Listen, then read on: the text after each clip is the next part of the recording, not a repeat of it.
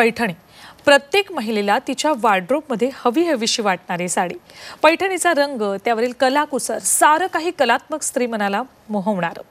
हीच महिलांची लाडकी पैठणी संपूर्णपणे महिलांनीच तयार केलेली असेल तर येवल्यातल्या धनलक्ष्मी स्वयंसहाय्यता गटातील महिलांची मेहनत त्यांच्या पैठणींना आणखी खास बनवते.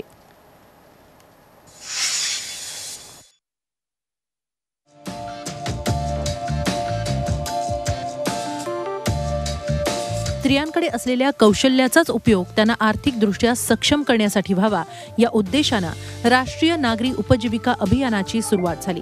या अंतर्गत येवला शहरातील सुमारे 10 वर्षांपासून कार्यरत असलेल्या धनलक्ष्मी स्वयंसहायता महिला बचत गटाला 2 वर्षांपूर्वी 4 लाख रुपयांचं कर्ज मिळालं. 10 महिला सदस्य असलेल्या या गटानं या पैशांचा चांगलाच विनियोग करत पैठणीच्या पारंपरिक विणकामाच्या व्यवसायाची निवड करत यशाला गवसणी घातलीय. 2 वर्षापूर्वी ती 4 लाखाचे कर्ज उपलब्ध करून दिले. त्यातील त्या महिला पूर्णपणे सर्व काम 10 महिला एकत्र करत असल्याने बाहेर कोणते काम देण्यास गरज नाही आहे. जो काही नफा मिळतो 10 महिलांना एकत्र मिळतो, जेणेकरून ते कर्ज पूर्ण फेड करून स्वतःचे कुटुंब स्वावलंबन बनवतो. आम्ही बाहेरून कच्चा माल विकत घेतो आणि घरी साडी तयार करून व्यापाऱ्यांना बाहेर विकतो.